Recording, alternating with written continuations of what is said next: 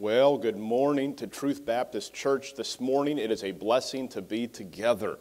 And I am glad that we have many of you tuning in by way of live stream. And we have Nicole here. We have 5 faithful, hearty souls that came out. And, Doug as well. He has a soul also. And he's back there manning the booth and the live stream. But it's good to have a few here. And it's good to meet together by way of live stream. Thank you for tuning in. I woke up this morning and saw nothing but wet rain outside, and I thought, oh no. I thought for sure we'd have something. And sure enough, just about an hour and a half ago, the white stuff started falling. It was sleet at first. And it's interesting how this storm is. Everything is east to west. Usually you got the snow farther north, and then you have the rain, the sleet and the rain farther south.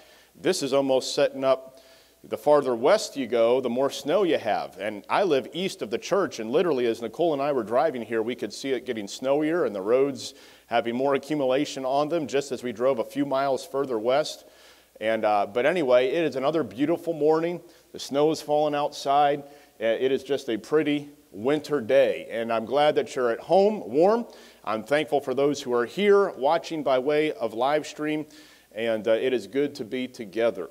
And I'm going to ask Nicole to come back to the piano again and play one of those songs here for us just a moment. She'll play an offertory and a special for us, kind of like she did last Sunday. You can pick whatever song you want. And I'm really thankful for her. She's been a big help to me in these recent days. And first, it started with the virus. And we would make the trek out here on Sunday morning and Sunday night, and she'd be playing piano, and now it's kind of continuing on with the weather. And so we've been kind of a ministry team here, Nicole and I appreciate all her help and all that she's been doing, and Doug back there, and then just so many others. We ended up having a Saturday evening service last night, and it was a wonderful service. It really was a blessing. We had a good number of folks here that came out, and I said last night, don't worry, we're not becoming Seventh-day Adventist or any other type of denomination. We are still Baptist, and we believe strongly that Sunday is the day that we worship the Lord.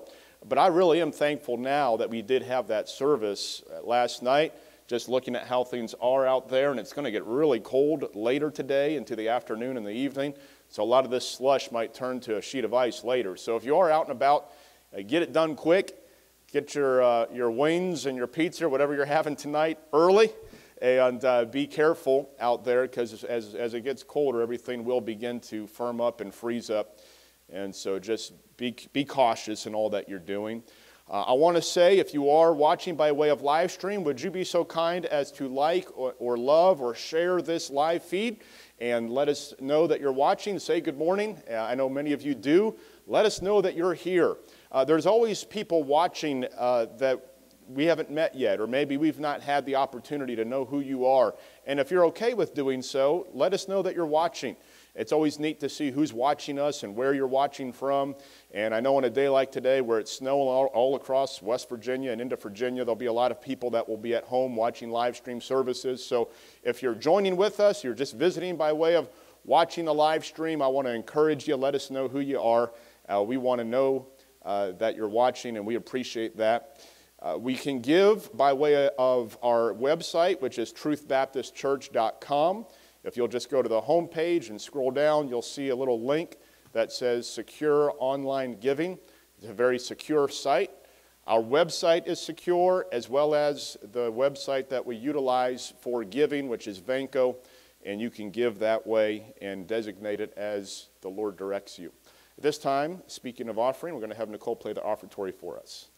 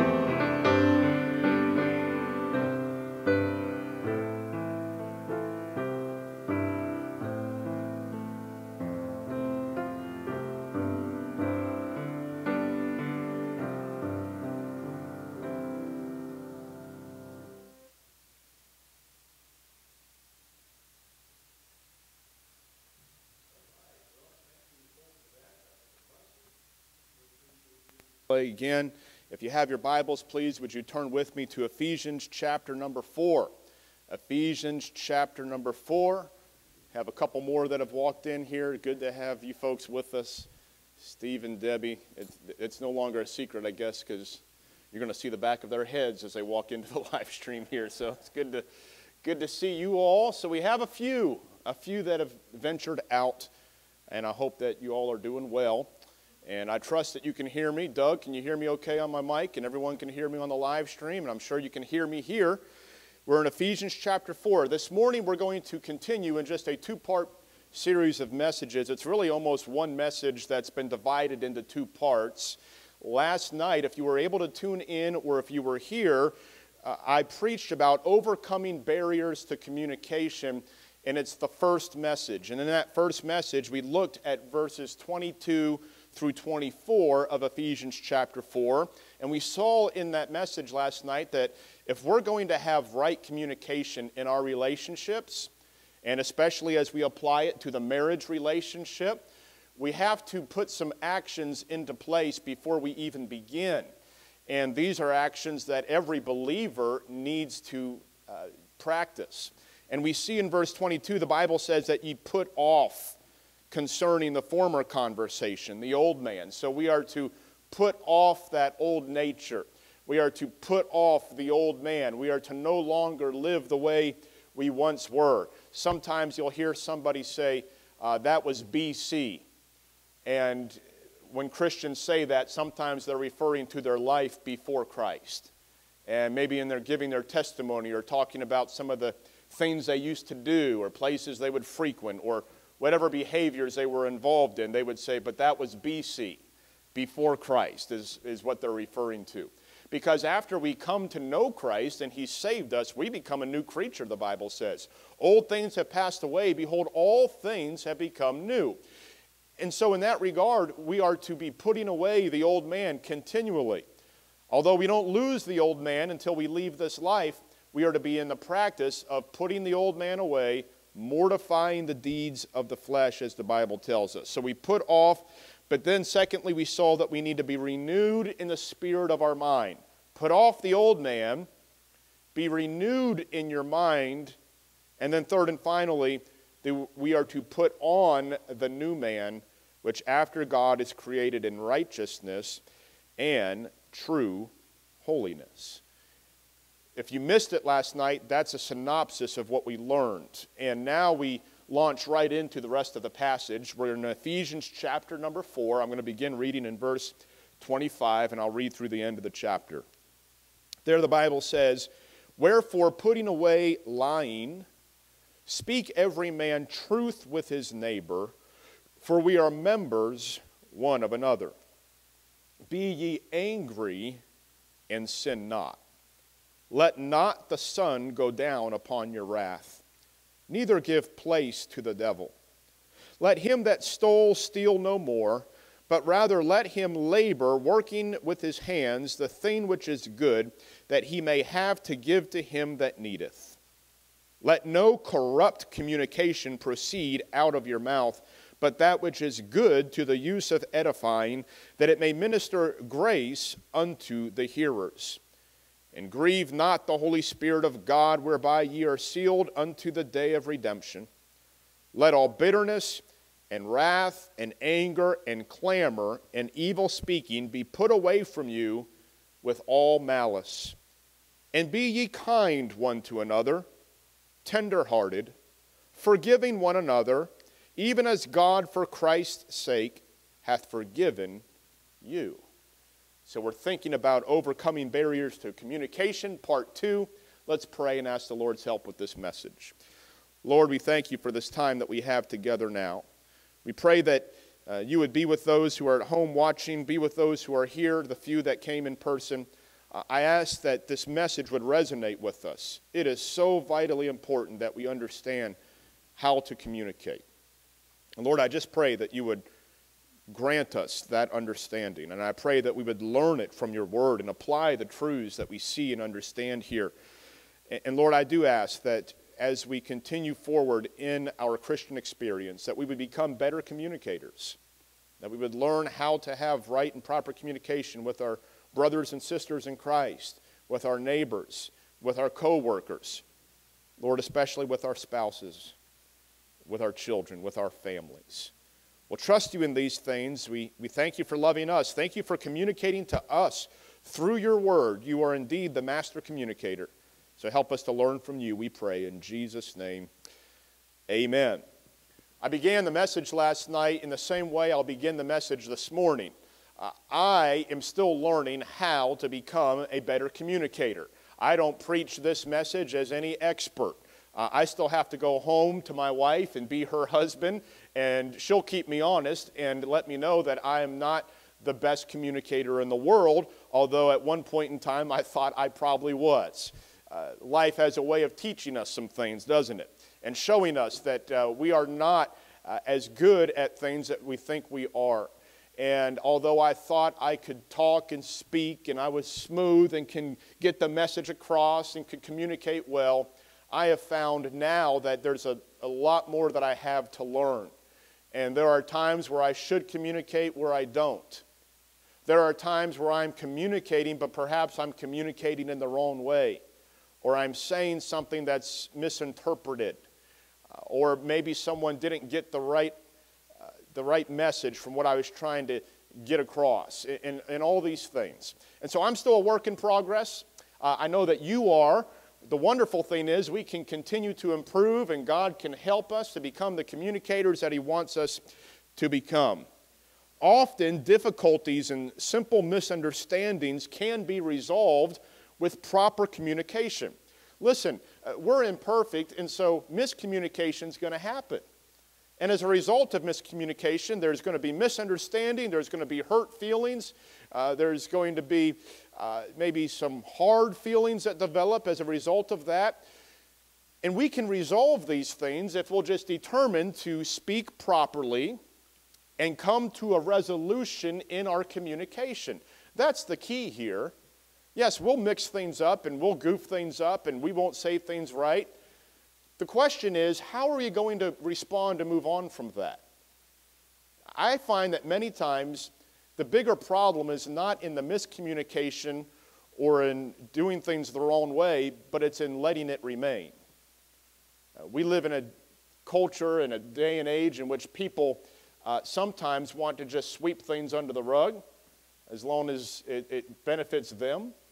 And sometimes in families, in homes, in churches, in relationships, rather than really dealing with things and coming to a resolution, people are willing just to let things sit. And maybe it gets buried down.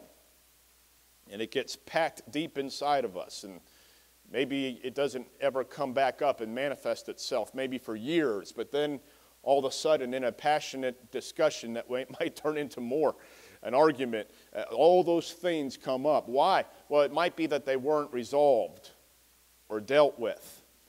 And that can lead to some real difficulty in our relationships with people. So we need to ask the question, not only am I communicating properly, but am I determining to resolve where there's conflict in communication and barriers that are there? Do you know that often this can be accomplished just through a simple face-to-face meeting and conversation? I know that we have all different types of communication these days. We have our cell phones, and we have our pads and our pods, and we have our devices in every which way we can try to communicate. There's dozens of different social networks now that we can communicate to people with, and I think faxing is now a thing of the past. But there's scanning, and you don't even need scanning printers or machines now. You just take a picture of what you need to have sent, and it will send it in a PDF format. There's no shortage of ways for us to get information and communication across. And yet, it seems like miscommunication is a real problem today. And in spite of all the different methods and modes of communicating, one of the best ways is still face-to-face. That's why I'm glad that we have a few people that have come today. I know most of our people couldn't, and I encouraged them not to, but some said, I'm going to be there. Because really, this is what church is about. It's about being together. And I'm looking forward to Wednesday night this week. And next Sunday, Lord willing, we'll be avoiding snow next Sunday, Lord willing. I'm not predicting that, but I'm hoping that. And we can all be back in person. I think we've learned in this previous year that being face-to-face is of high value and priority. For us to be able to really communicate that way. The eyes help us to really get an understanding of where a person is and how they're thinking. And we need to be able to have that face-to-face communication. I'll often communicate in a myriad of different ways with people. But I always like to sometimes just maybe meet with somebody in my office. If there's a real issue or a real problem that someone needs help with, I like to have an in-person meeting. I like to meet in my office or meet somewhere and grab a meal, because really you just don't get as much accomplished any other way. And the same is true in our relationship with our husband or our wife or our children. Think about this. When Moses went to meet with God to receive the Pentateuch, remember when he went up on Mount Sinai? The Bible says that he met with God face to face. And the Lord communicated not just in that way, but when it really came down to a very, very important part of communication, which was going to be his moral law, the Ten Commandments, and beyond that, the ceremonial law and all those books of Genesis through Deuteronomy, the Lord met with Moses face to face. And when he came off of Mount Sinai, the Bible says that he had the Shekinah glory of God shining forth from his face after having that face-to-face meeting. We need to never stop meeting and communicating in person, face-to-face. I would encourage husbands and wives who are watching this, put down the devices for a while, put down whatever else has your attention, and rid yourselves of the distractions, and would you just look at each other eyeball to eyeball and speak to one another in a meaningful, heartfelt way. When I was in college and my wife and I were dating, we couldn't keep our eyes off of each other. You know, I loved looking at her right into her eyes, and she loved looking right into my eyes. We loved doing that. And I mentioned this last night, but it's interesting how you go on years in marriage, and now you really have to focus and dedicate yourself to really looking at one another and communicating when there's things like children and pets and responsibilities and chores and so many things that come in and hinder what should be real communication. And I hope that the rest of this message helps us in overcoming these barriers that want to creep in. How can we do this? How can we overcome barriers to the communication that God wants us to have together as His people? Well, notice first of all, we need to just be honest. Let's start there. Look at verse 25. Wherefore, putting away lying, speak every man truth with his neighbor, for we are members one of another. I've often said, and if you come to our church for any amount of time, that honesty isn't the best policy, it is the only policy. We must be honest with each other. And in the marriage relationship, if it's not built on honesty, that relationship is going to be mightily challenged. And it might really be prone to all types of different difficulties and maybe even destruction. Because a relationship that is healthy has to be built upon honesty. There cannot be lying. There cannot be dishonesty. I would encourage every couple to be totally and completely honest with one another. Now, if you're trying to hide an anniversary gift or you're planning something that's for their benefit, and I often say, maybe the Lord's okay with us fudging a bit to be able to just keep them from learning about a surprise. Okay, I've preached this before, and some have said, well, I'm trying to hide this anniversary, surprise for my spouse. Now I have to tell them. I said, well, I didn't mean that, Sometimes we're keeping something from them for their benefit that they'll learn soon enough. I'm not speaking about those things, but I am talking about real communication about everyday life issues. We have got to be honest. We've got to be an open book before our husbands and before our wives. We've got to be able to say completely what is in our heart and what is in our mind. Now, sometimes timing is important about how we say that and when we say those things. And we learn that as we go on in our relationships. Sometimes 11 o'clock, 12 o'clock at night isn't the best time to bring up a real deep, honest conversation. I've had to learn that the hard way over the years. Sometimes my mind is firing on all cylinders at midnight. My wife doesn't operate very well at midnight, and we've learned that about one another. So you have to find a time where you're both able to focus and you're both able to communicate well and choose those times. But we must be honest in our marriage relationships with one another as brothers and sisters in Christ. Listen, I hope that Truth Baptist Church is defined by honest church members who are honest and open with one another, and who are caring about one another to the point where we're willing to be a friend and to be honest.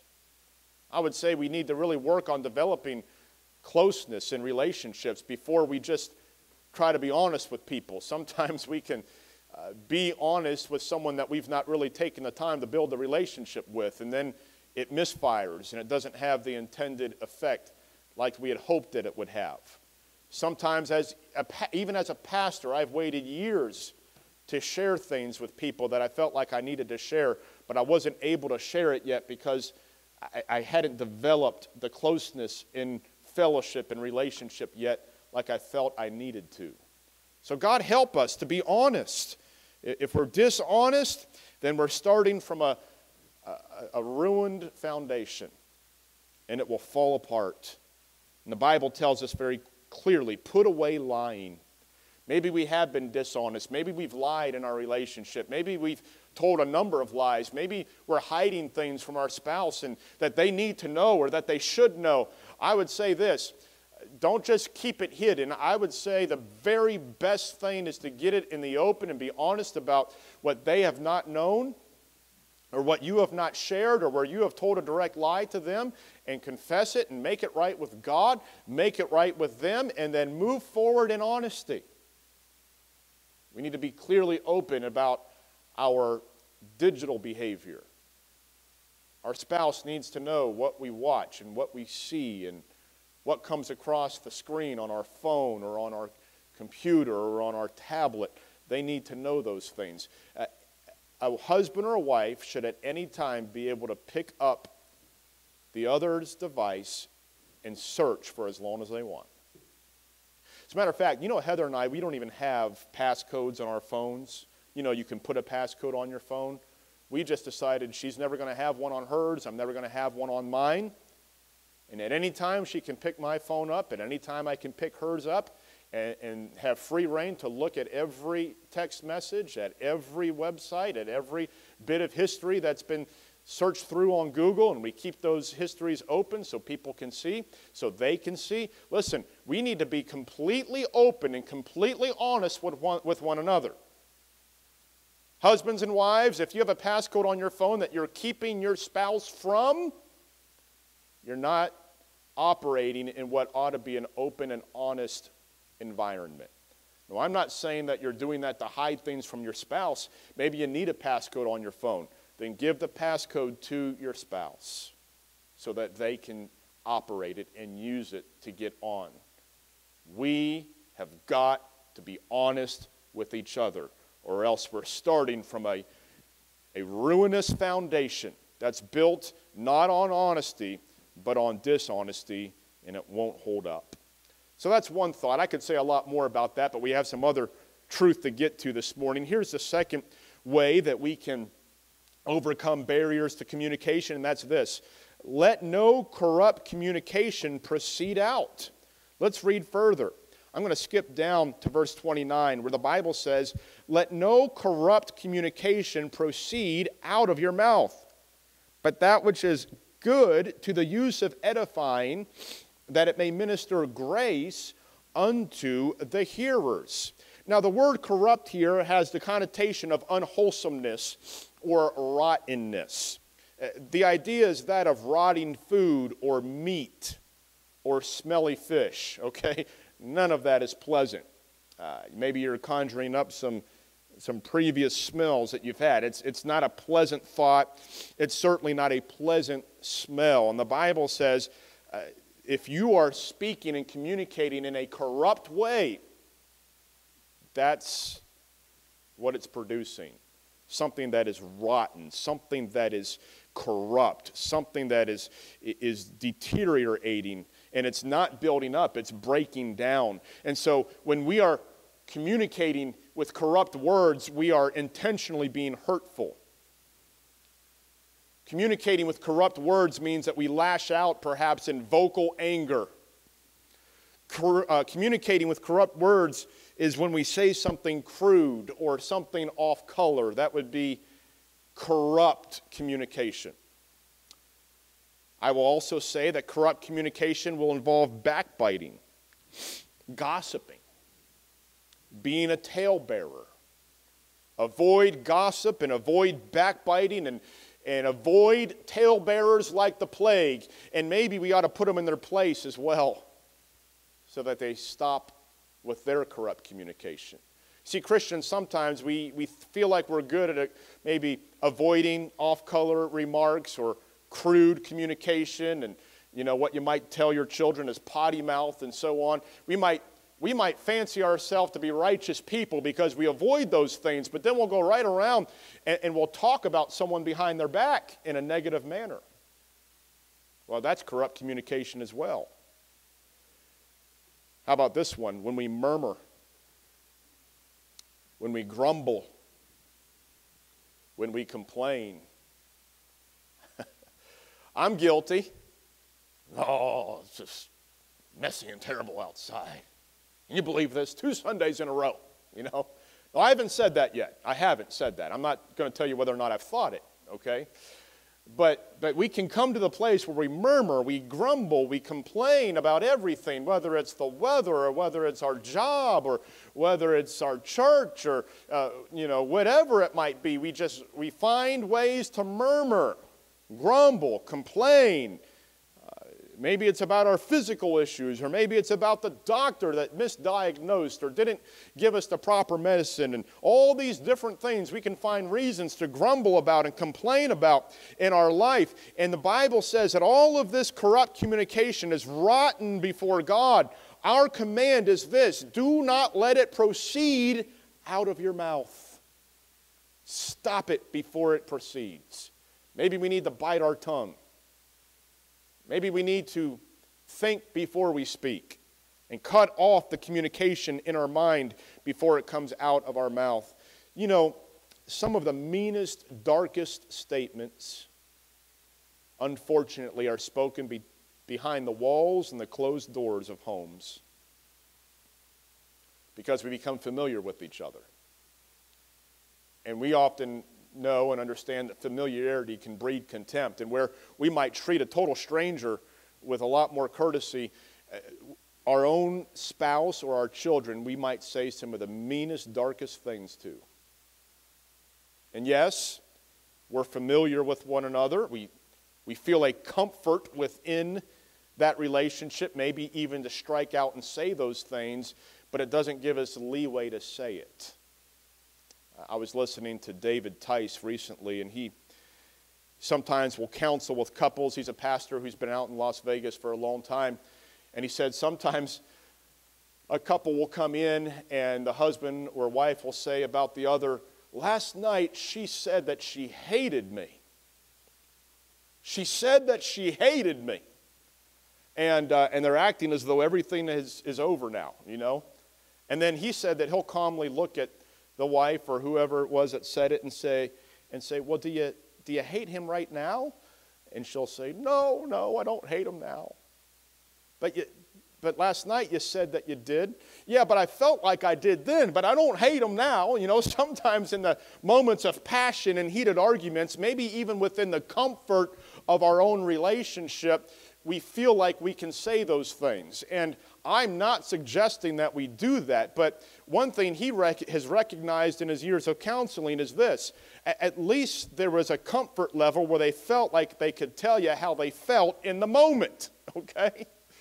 And maybe even though that's honest communication, we need to stop ourselves from saying that in the moment. Because while we are to be honest, we also are to not let corrupt communication proceed out of our mouth. Let's refrain from saying the hurtful, dark things before we say them. There's nothing okay or normal about it becoming just a normal part of our life in the home. It's corrupt. It's wrong to think it, but it becomes compounded when we release those thoughts in the spoken word. And so, like I've said, think before you speak. Because once it's out, it's out. Once you've opened that jar and it's gotten out, it's out. Are you like me, and have you ever sometimes said something and you wish you could take that right back? I mean, as soon as you said it. I've said something before and it's like I've wanted to grab the word and shove it right back in. But you can't do that with words. And the old statement that sticks and stones may break my bones, but words will never hurt me is untrue. They hurt. And they might not break bones, but they'll cut deep to the soul. They hurt bad.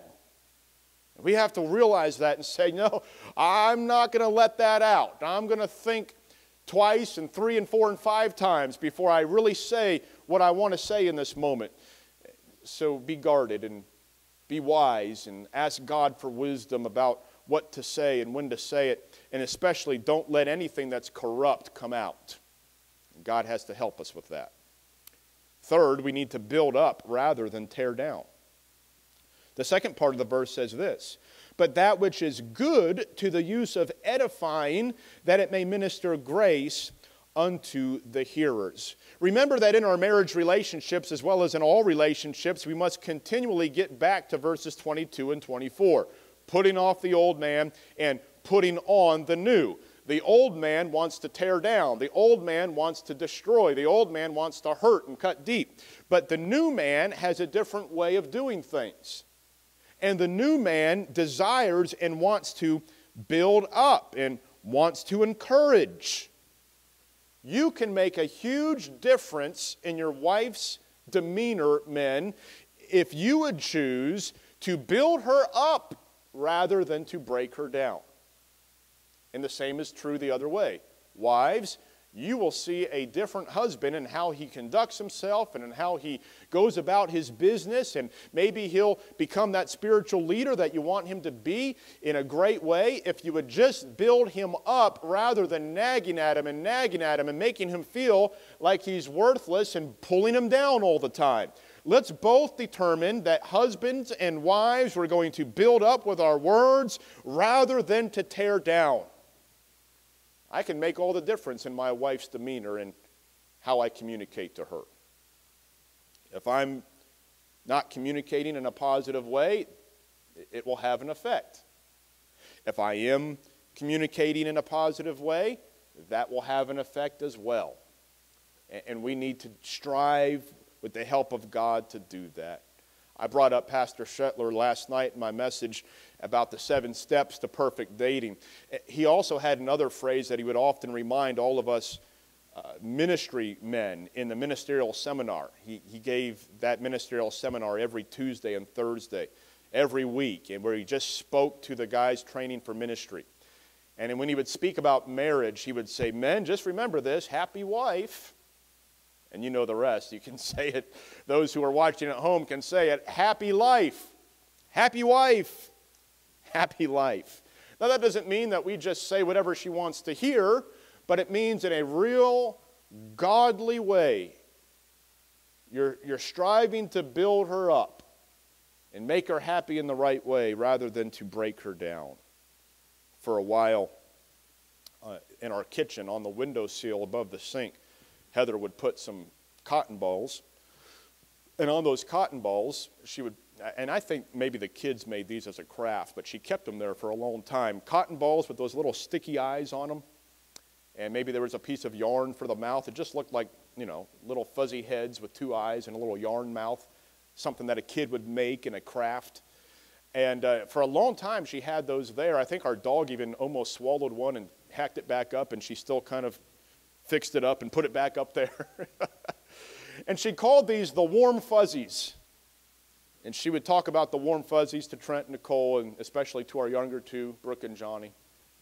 And I told her, I said, why do you have those up there? She says, I want everyone to be reminded that we want to try to have warm fuzzies in this house. I said, what do you mean by warm fuzzies? I'm a dumb jock, as she tells me often. She says, you're just a dumb jock. So I'm slow to learn these things. So in my dumb jock brain, I didn't get it. And she said, warm fuzzies, don't you understand?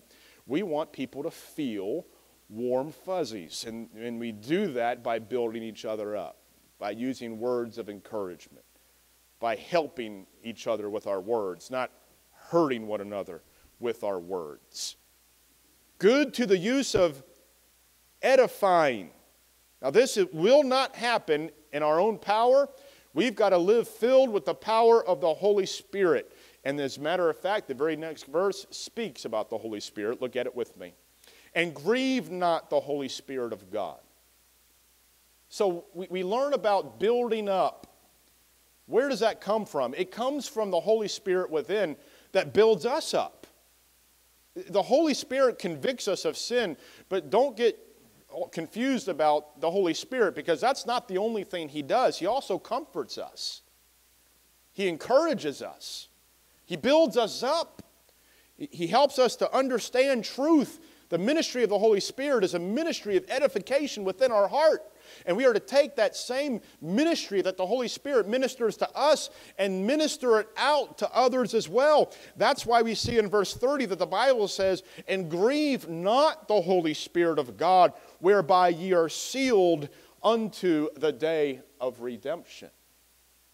So grieve not the Holy Spirit of God, or else we won't be able to communicate effectively as we are supposed to in the edification process, in the building up process. The problem with God's people is oftentimes we have grieved the Holy Spirit, and that's why we aren't communicating in an edifying manner. Now, we can't lose the Holy Spirit of God. Amen? Once He comes and dwells in our heart, He remains with us for all of eternity. We can't ever lose the Holy Spirit of God. However, the Bible says we can grieve the Spirit. The Bible also says in another place that we can quench the Spirit. In other words, we can limit the effectiveness of His power in our life if we're allowing sin to reign in our bodies, and if we're living after the flesh and giving priority to the flesh rather than to the Spirit. That Spirit, the Holy Spirit, although He doesn't leave us, He becomes grieved. His power becomes quenched. And so the Bible reminds us, if you're going to have this right, proper communication, then don't grieve the Holy Spirit of God. If we would stop grieving the Spirit, I believe we'd communicate better. I believe that we'd talk better. I believe that we would be more effective as husbands and as wives if we would allow the Holy Spirit to have His place, and if we would be filled with His power and we would give place to Him. You know what it is? It's simply this: yieldedness. Yieldedness to the Spirit rather than to the flesh. Now, we see yield signs all around as we drive, and we are supposed to obey those signs, okay? Not to coast through them, maybe give a glance and speed and try to get in front of the person before they get there. That's not what yieldedness means. Yielding means you see the yield sign, you see if anyone's even close, and if they're coming, you stop so that they can go. That's what we are to do with the Spirit of God. It's not my way or the highway. It's not what I want. It's not feeding the flesh and choosing my path. It's, Lord, I'm going to yield to the Spirit. Spirit of God, you take control. You show me where we're going, and I'm going to yield to you, and I'm going to follow you. If you'll do that, you will, I believe, see your communication improve, your marriage relationship improve, and all relationships improve. Just don't grieve the Spirit of God. And if you have, acknowledge that before God and ask for the fullness of His power into your life again. Confess sin. Make it right. And that Holy Spirit will begin to be flourishing in your life again, whereby ye are sealed unto the day of redemption. Even in this message, we're reminded and assured that with the Spirit we are sealed. He says, don't you grieve the Spirit. The human mind might read that and say that now the next thing he's going to say, don't grieve the Spirit or he'll zap you. Don't grieve the Spirit or he'll chop your head off. Don't grieve the Spirit or he'll damn your soul. But he doesn't say any of those things. He says, grieve not the Spirit of God. And now we see the heart of our God, whereby ye are sealed unto the day of redemption. Don't you love the heart of God? You see, he says, don't grieve the Spirit of God because he's with you forever. And he seals you. He's the one keeping you saved. He's the one who is keeping your soul. He is the one who's sealing you in the person of Jesus Christ. He's the one sealing you until the day of redemption. You're sealed by the Spirit. You can't lose that seal, so don't grieve it. Allow the Spirit to have His place. You see, our communication, relationship with others, it all stems from this yieldedness. I'm going to turn to James chapter 3, verses 6 through 8. And in James chapter 3, verses 6 through 8, the Bible says, and the tongue is a fire, a world of iniquity. So is the tongue of men our members, that it defileth the whole body, and setteth on fire the course of nature, that it is set on fire of hell. For every kind of beast, and of birds, and of serpents, and of things in the sea is tamed, and hath been tamed of mankind. But the tongue can no man tame. It is an unruly evil, full of deadly poison. If we didn't have an idea of what the tongue is and what it can do, those verses help us to understand. Our tongue can bring great damage. It's a small little member, but I'll tell you the damage it can do. And if we were just to take a gander at our society right now, I think we see damage everywhere because of the tongue. And there are many people that are guilty. I'm not speaking about one person. I think many people right now in positions of government, in positions of authority, in pop culture, you name it. Damage is on every side because of what people are saying. And maybe you didn't say it, but you posted it. It's just like you said it. Watch what you post and watch what you say. And yes, I know we have freedom of speech. I get it. I'm glad that we have freedom of speech. That doesn't mean you should say everything that first comes to your mind. Be wise. May God help us to understand the implication of our words and the damage that they can do. Freedom of speech is a great blessing. I believe it's a blessing that comes from God. But remember that tongue. The thing that can control it the most is the Spirit of God. Not some law, not something else. And that's why we need the Spirit of God to have His place so that we can control what we say through His power, through His help. Here's another thought in our passage, and that's let it go. If you have girls in the home and you know anything about the Disney princesses, and we don't spend a lot of time thinking about those, but we all know let it go, and we all know that Elsa's saying about letting it go. We are also to let go of some things. The Bible tells us in verse 31, let all bitterness and wrath and anger and clamor and evil speaking be put away from you with all malice. There are some things that we are to let go. And they're listed right here in this verse. You see, we have to get rid of these types of communication or else we're not going to be involved in right communication. Bitterness often leads to hurtful words. And if we're holding on to something inside, if we're not releasing somebody, we're going to eventually say something that we regret. Wrath. That would speak, of course, to passionate anger and anger. Notice this word, and clamor. What is clamor? It's literally defined as this, an outcry. And the Bible says that we need to do away with outcries. Now, we live right now in a culture that is continually outcrying about everything. I'm outraged, and therefore I'm going to let an outcry. And people are loudly crying out about what's wrong with everything. And I'm not saying there's not a time or place to stand for truth and to speak out. Oh, but the outcry of our day sometimes is not warranted. And the Lord tells us that we need to take clamor and put it away. Don't be the person who's so quick to outcry about everything. Trust God. Leave it with Him. He can deal with it much better than we can. And then finally, I'll end with this thought in verse 32. Exercise KFC. You might say, exercise KFC. Now, right away, that doesn't sound like those two things go together. Exercise and KFC. Pastor, that's an oxymoron right there within and of itself, and you're right. But I'm not talking about Kentucky Fried Chicken. We need to put into practice and exercise KFC as it is represented in verse 32. I got this from an evangelist who visited us years ago, and he preached on this verse, and he had a Kentucky Fried Chicken bucket that he put up there. There was no chicken in it, so all of us Baptists weren't too happy about that. But he had a Kentucky Fried Chicken bucket, and he used those words KFC to illustrate his points about the verse.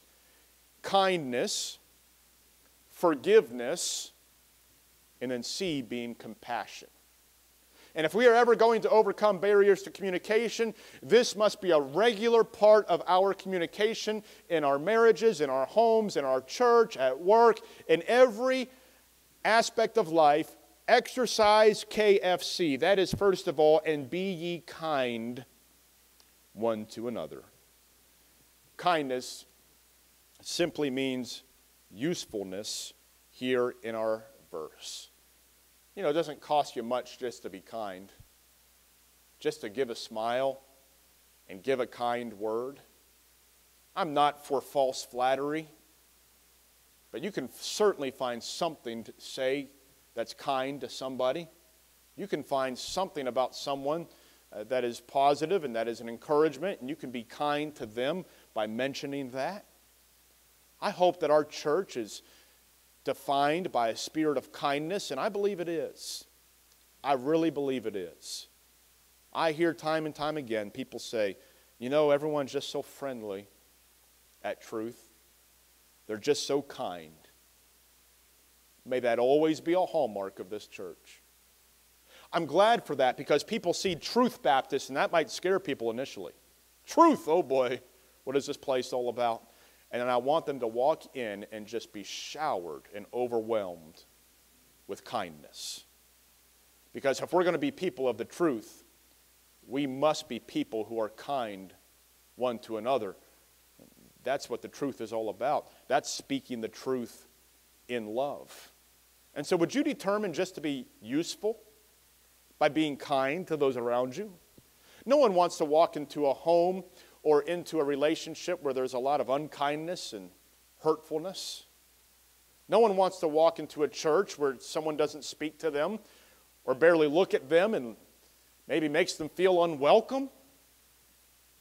That's not exercising kindness one to another. We are to be useful in our words and useful in our treatment of other people. And I believe the kindest person that ever lived was the Lord Jesus. As you study His life and His ministry, what shines through Jesus' life over and over and over again is just His kindness, His gentleness, the way He interacted with all people, young people, old people, healthy people, sick people, men, women, all different cultures, all different nationalities, Jews, Samaritans, whoever it was. He was kind to everybody. That's what a Christian does. That's the Spirit of Christ, being kind to everyone. And don't just be kind to the people that you don't see very often where it's easy to be kind. Be kind to those who are closest to you. Would you just be kind to your spouse? Just determined to be kind to that wonderful person God's given to you. Be kind to your children. Be kind to your parents. In our home, we have dinner usually about 3 times a week. We have a family dinner. We can't do it every night because there's games, there's practices, but we try maybe twice, sometimes 3 times a week to be able to all sit down together at the dinner table. And we have to remind the children, hey, be kind. Be kind. We have different age brackets. We have 2 teenagers and we have 2 elementary age ones. And sometimes those teenagers can, feel like they know everything, and they can look at the little elementary school ones and just be a little unkind. And we have to say, hey, be kind. Be kind to them. Remember what you were like when you were that age. Remember the things that you said. And we'll bring those right up, and that usually quiets things down a little bit. But we have to remind them to be kind. My wife and I need to practice being kind to each other. And if kindness begins in the home, it will work itself out outside of the home. But it even begins earlier than that. It has to begin in your own heart. To know that God and what He's done for you has changed everything about you. And therefore, you're going to exercise kindness in your relationships. The Bible then goes on to say, tender-hearted. The word tender-hearted here means well-compassioned or sympathetic. And it leads us to doing what is sometimes hard, forgiving one another. Kindness is always preceded by forgiveness. If we are kind people, we will be a forgiving people. We need to strive to be forgiving, offer forgiveness. Be quick to forgive. Listen, we would not be who we are today. We would not even exist today if it wasn't for the forgiveness of God. If the Lord had an unforgiving heart, when Adam and Eve sinned in the garden, that would be it. They would be eliminated. It would all be done. You talk about the jig being up, that would be it. It's over. It's done. The Lord would have said, I made a terrible mistake. Man's eliminated. Eliminate creation. I'll go back to the way it was before. I was just fine before. Aren't you thankful that the Lord didn't do that? In His kindness, He offered forgiveness, and He offered a sacrifice for Adam and Eve's sin. And from that time till now, He has offered a sacrifice for all of our sin. In His kindness and in His forgiveness of us. The Lord has forgiven us if we'll just receive His free gift. Because He's a compassionate God. You see, we are to be kind one to another, tender-hearted, forgiving one another. And here's the key to it all. Even as God, for Christ's sake, hath forgiven you. We have offended God by our sin. Our sin is offensive to God. God never had to create man. He never had to create this world. He did not have to, but in His love, He did. He created us. And man still turned from God, and man sinned. And because of that, we begin dead in our trespasses and sins. But we don't have to end that way because of the kindness and forgiveness of the Lord.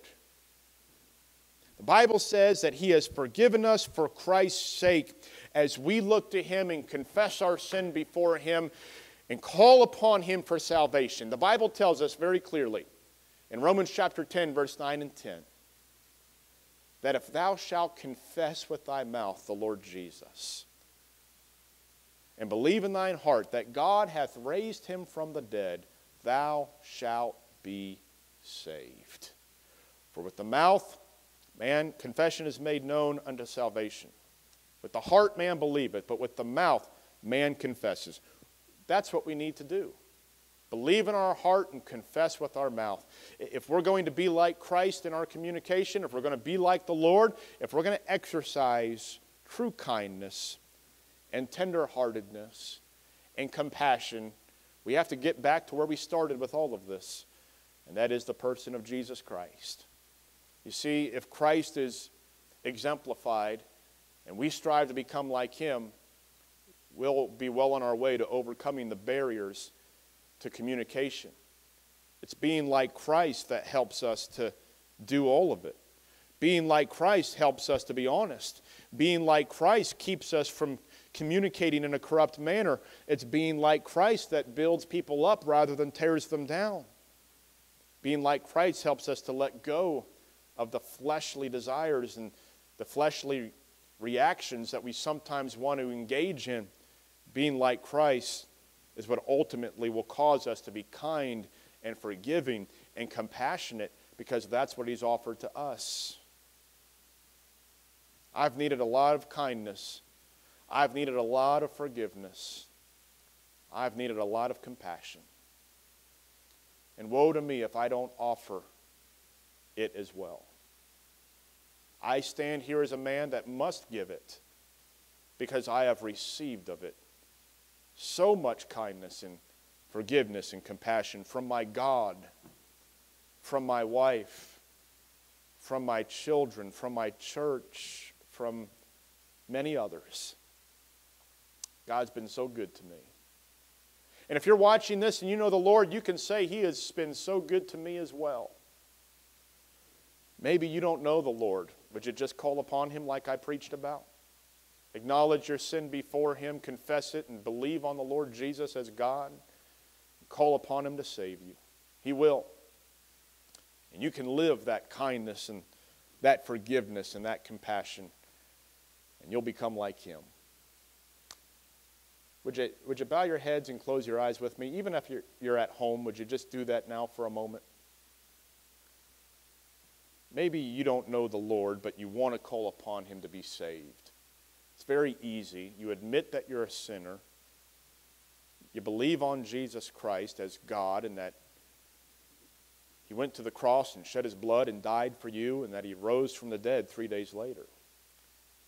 If you believe that and are willing to trust that and receive the Lord and what He's done, call upon Him now. Simply say right there where you are, "Dear God, I know that I'm a sinner, and I'm calling upon You to save me. Forgive me of my sin.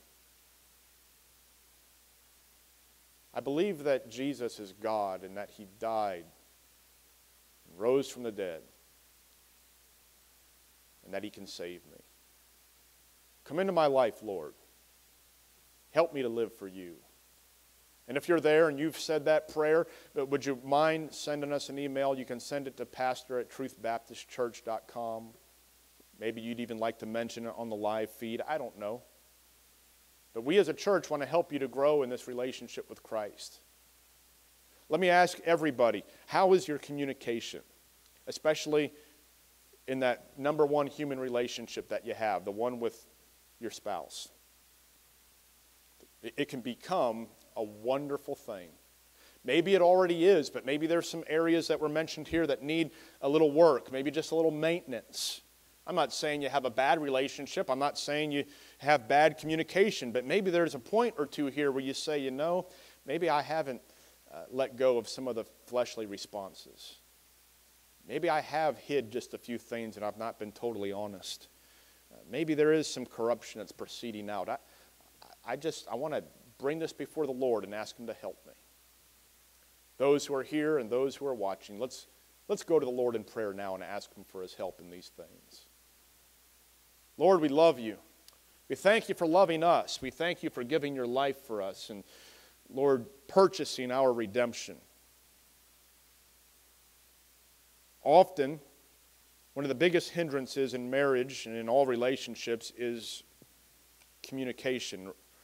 The lack of proper communication as the Lord would have us to have it. Lord, I want it. I want to communicate properly. I pray that we would apply these things, that You would help us to be able to do so. I pray that we remember to put off the old man and be renewed daily in our mind and put on the new man. And Lord, help us to put these actions into practice that we see spelled out for us right here in this passage. This is Your truth. It's Your word. We need You to help us with it. So, Lord, I ask that we would begin to live by these things, and then that we would move forward in right and proper communication with one another, with our brothers and sisters in Christ. And Lord, we'll trust you to lead us as we go.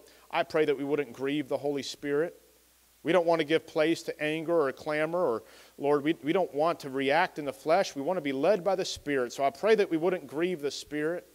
But Lord, help us to be filled with the power of the Spirit of God. We'll trust you to help us with that. Thank you now for your love for us. Give us a great rest of this day. Thank you for these who've braved the weather to come out, and those, Lord, who are at home watching, so many online. We look to you now and ask you for your grace and for your strength to move forward as you'd have us to. In Jesus' name I pray. Amen. Thank you for watching, and thank you for being here. We'll let everyone get home as quickly as they can. God bless, and have a wonderful day. We'll see you on Wednesday.